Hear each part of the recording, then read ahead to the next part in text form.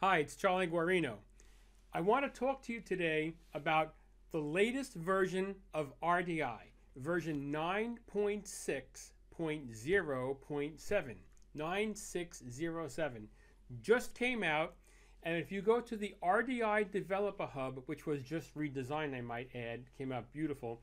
The RDI Developer Hub, you will find on there the fix list for RDI 9607. Just like previous releases, there are new functions, and it lists them very easy for you to read. But there are two in particular that really caught my eye, and I think they are really game changers. Let me explain what they are.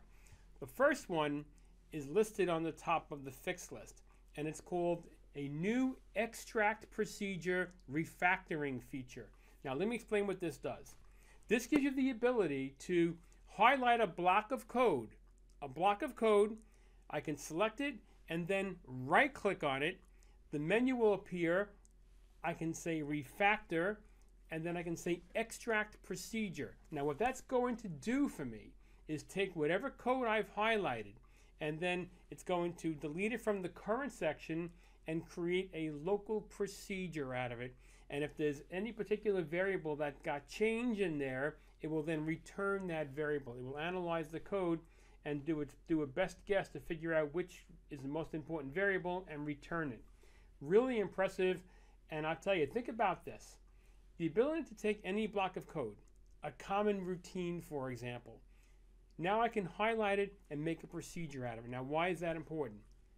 This local procedure can then be lifted out of that program and put into an external module.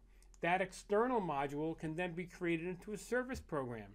So now I have the means to start really picking apart my programs, looking for common routines, and building a nice collection, a nice library of service programs.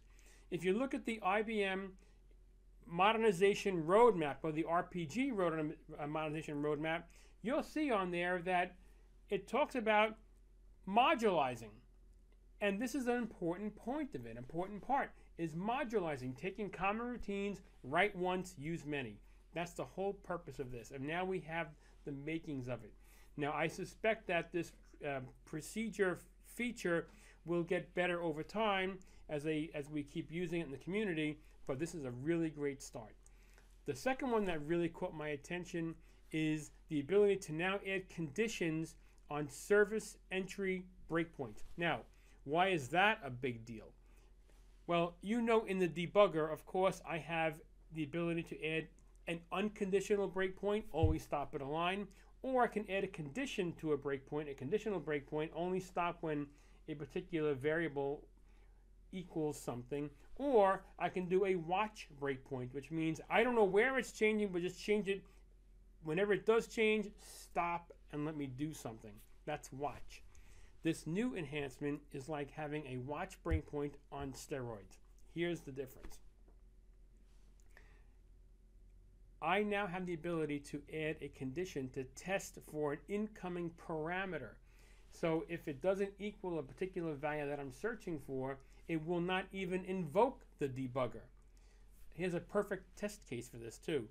We have programs running as APIs, web services. Now, if you know anything about how that works, they all come into the same program with a common user ID.